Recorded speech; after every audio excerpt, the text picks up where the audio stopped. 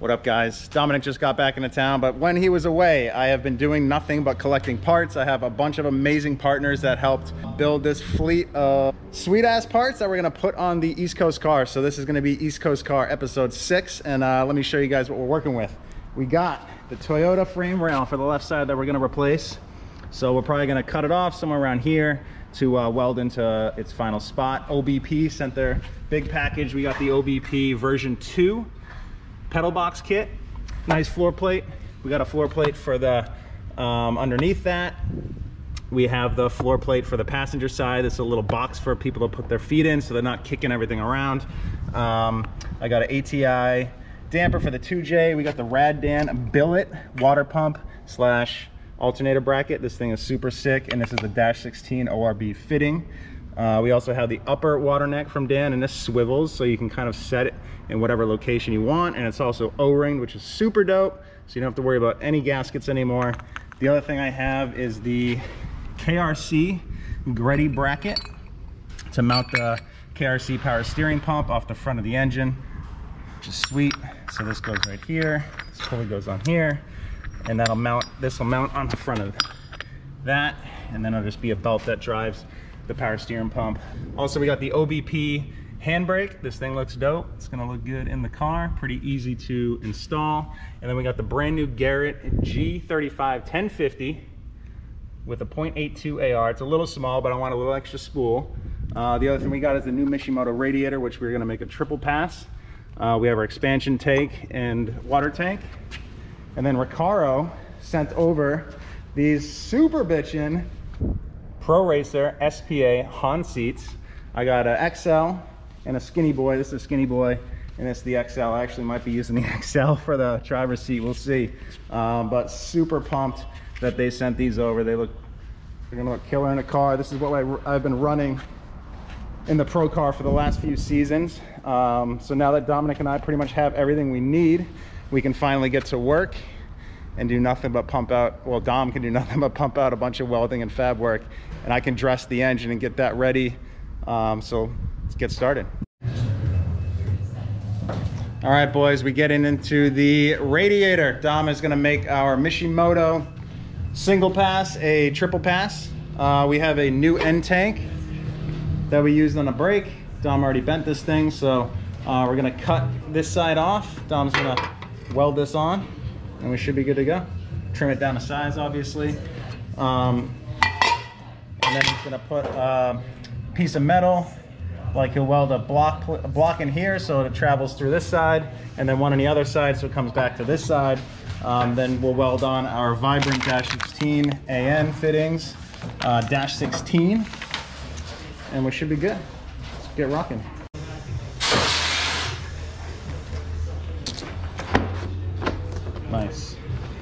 Nice tight fit. So this Radiator, in the way that we modify it, or the way that Dom's gonna modify it right now, is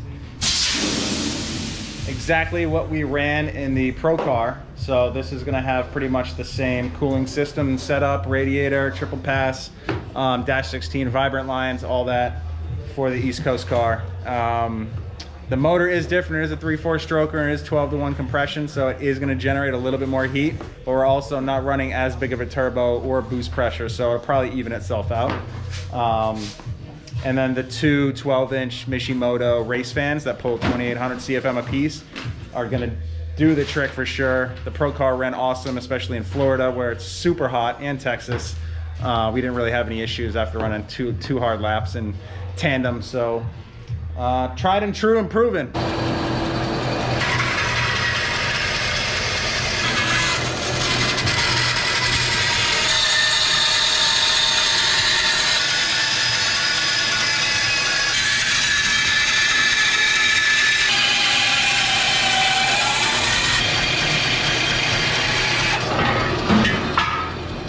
No torque.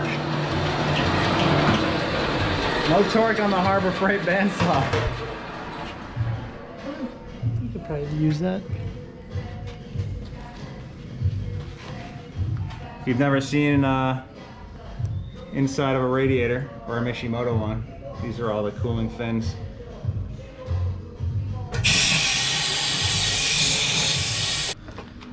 Looks pretty good. You gotta, you might have to pinch it in a little bit. You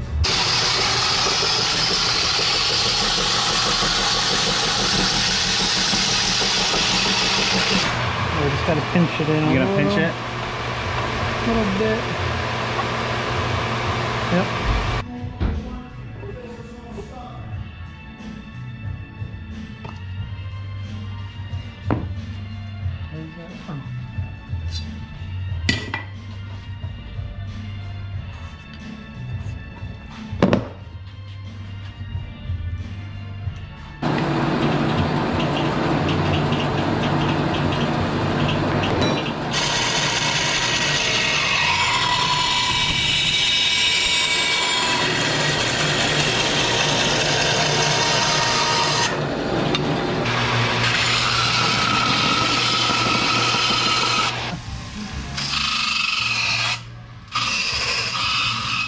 Also, that you're gonna pinch it a little bit more. Ooh, we get to use the brake. You gotta set the pinch depth.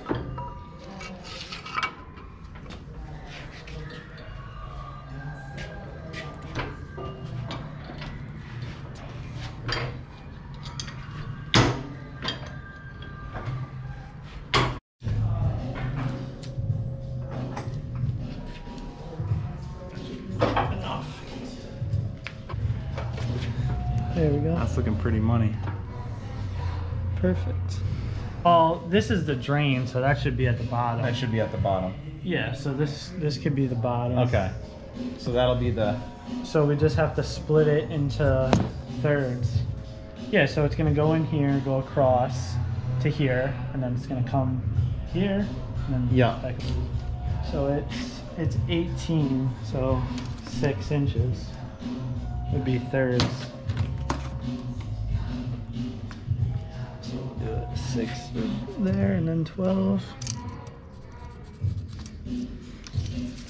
So this is where Dom is gonna put the, I guess, the blocking plate to make it the triple pass. Yeah. So it'll just be a little piece of aluminum that goes in here that welds to the end tank, that gets placed in here, so it shields the water from going up and pushes it through to this side. So this one's just gonna be at 12. So yeah, just one there and one there. Yeah. This we can take off. It has to extend into there a little bit. Go in between those would be nice. So what's that? Like a 1, 2, it's like almost 3/8. It's a little less than 3/8.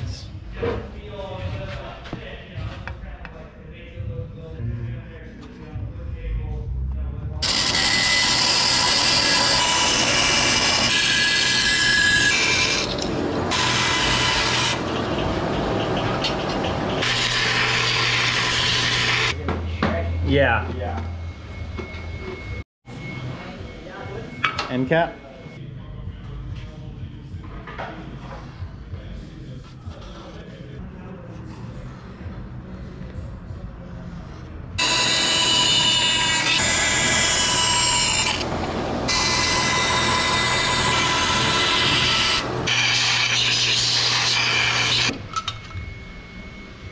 Where did you find fittings? Yeah. Yep.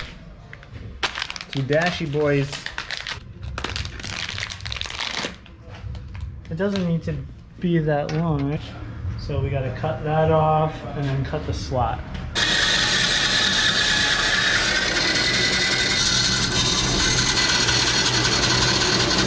So this is, since this end tank was already on here, and we're not gonna replace both sides, we just, Dominic just notched the channel, so he's just gonna slide a plate in there and then weld all around it to seal it up.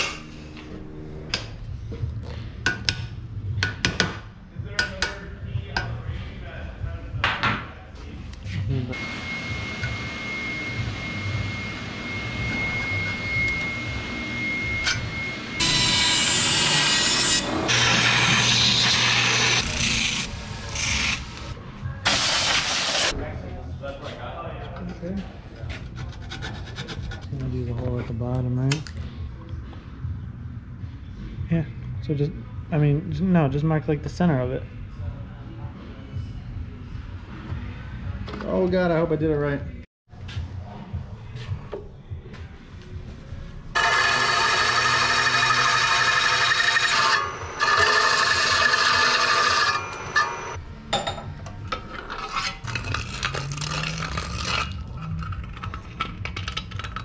Just gotta tack that flap in the right spot.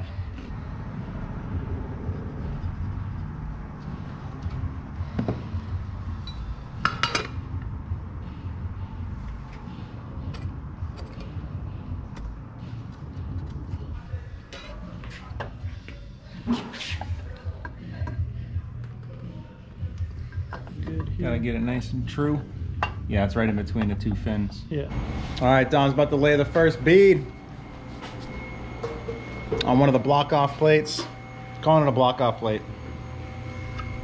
Water separators.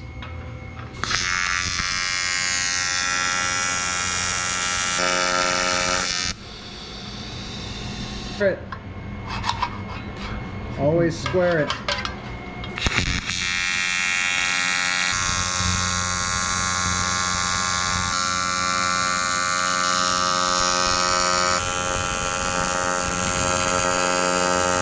So Mishimoto does lay down a little bit of paint on their radiators, so if you are going to modify them, you do have to grind it off before you weld. We have done that once or twice before.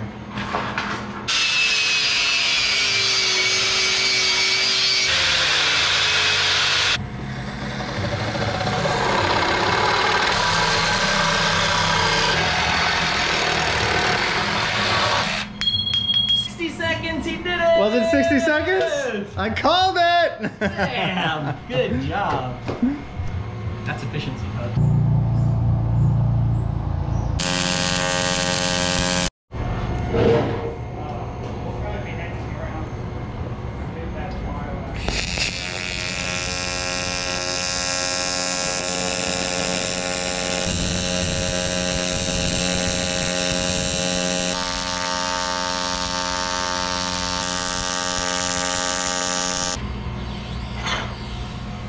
One pass, done.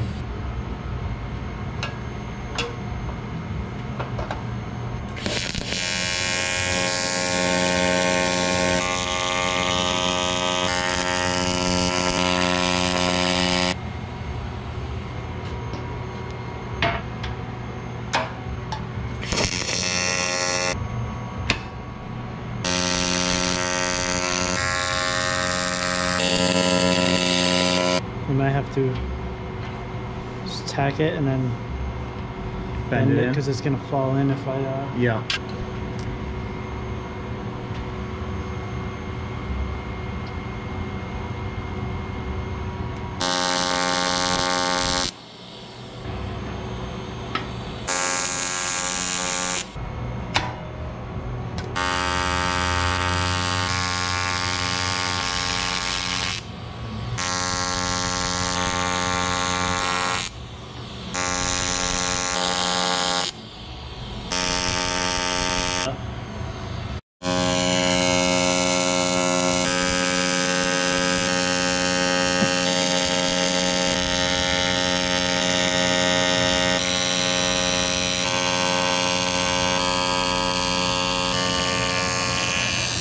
Jeez, dude, rolling a freaking marathon bead on this thing.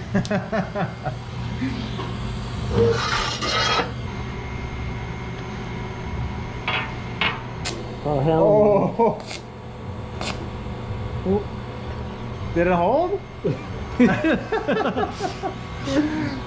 All right, run it.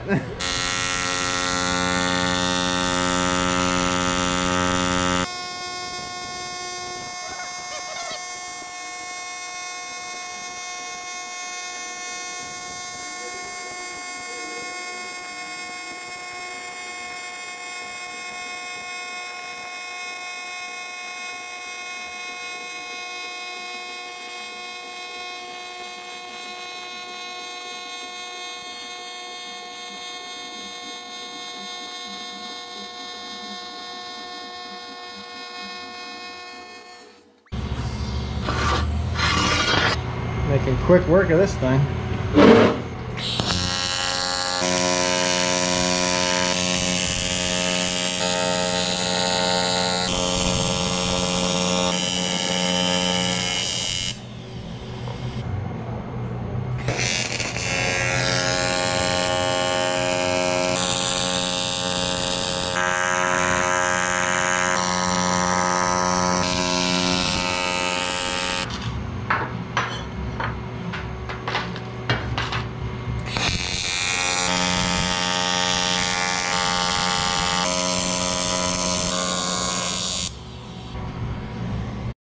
right, Dom is fast as hell, and this thing got done in like, I don't know, 2 hours, start to finish.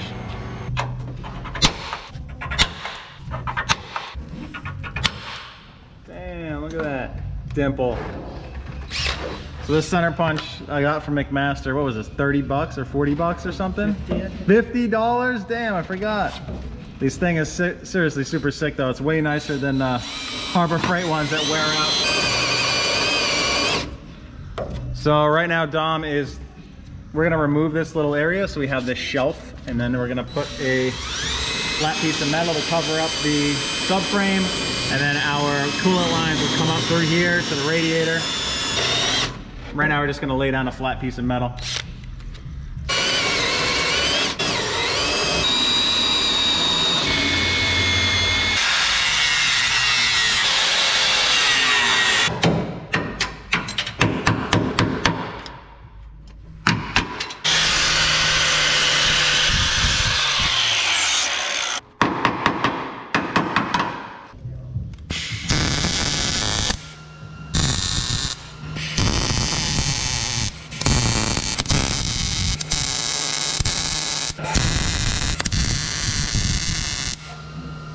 Now we got a nice flat shelf. We can run the metal all the way down, tie it all together.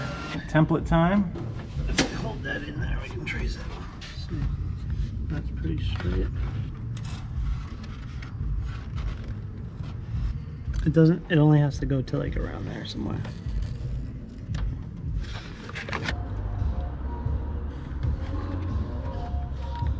Good. All right, mark that, yeah.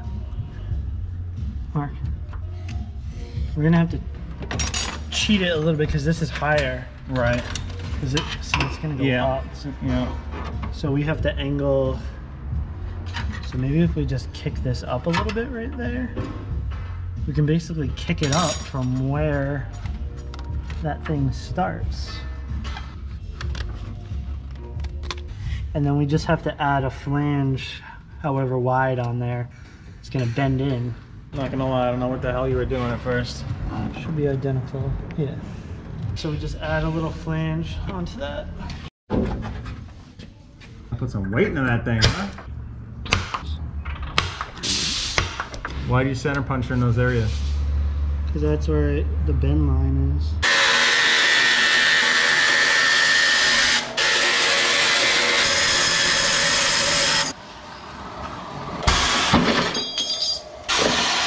Nice. So what, then bend in the middle here? Yeah. And then you gotta bend the flaps over? Yep.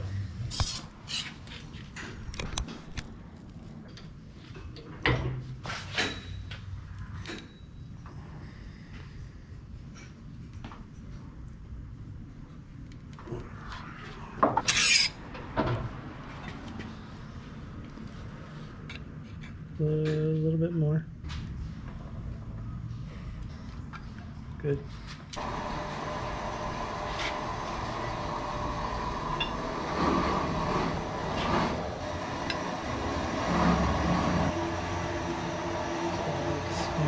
Nice.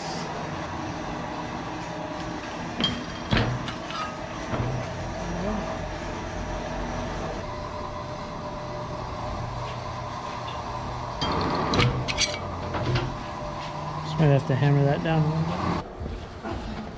How's the fitment? It's looking pretty good. Yeah. Perfect. Just gotta get into position and then fucking tack it in.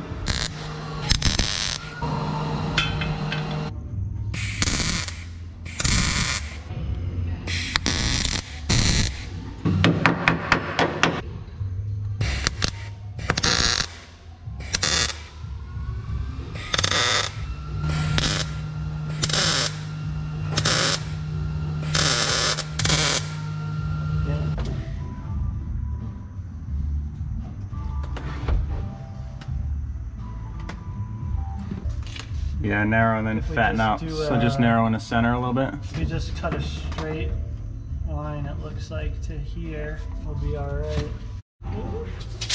34, 29.25, 4.875. So a little under 2.5.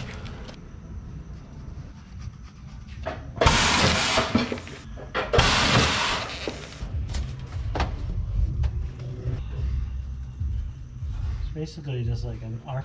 It's really, such a really piece of shit. It just flexes. Damn. It can almost be straight. It just needs that little kink, and then this could basically be straight. Money? Yeah, no, it's good. Looking good. Yeah, we good. Ready?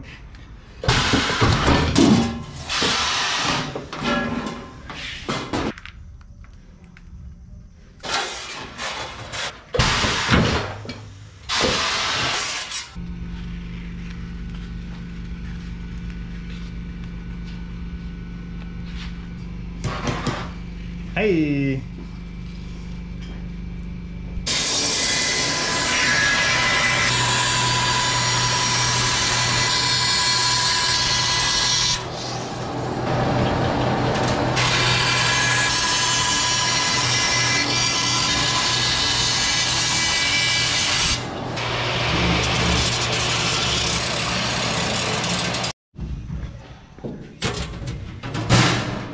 Yo, looks freaking mint.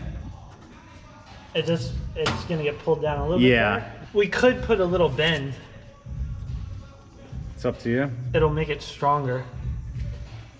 Let's do a little bendy guy. Just a little guy, right? A little pop up. Ooh, that looks good, dude. So Dom took the apron off. This is the edge on here. Is on. I don't even know what he's doing. See, what you can do is you can just put a little. Oh, just add a little strength to it. Yeah. So see, that makes it like super strong. Oh, yeah. Bead roller can make it real nice, but yeah. Okay. Improvise. Yeah, we need Clecos. We need so much stuff still. Clecos would be money right now.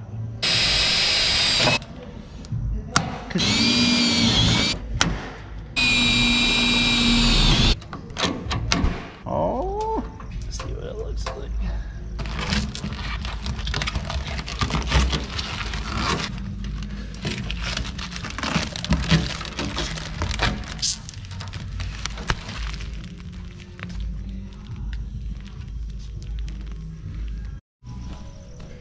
All right, guys, we are done for the night, but we made some freaking good progress today. Radiator's done, the panel's done, and what's next, Dom? Mount the radiator. Yep. And then fan shroud. We'd have to make the firewall. That'll be the next day's plan. Till then, I'm gonna get some sleep.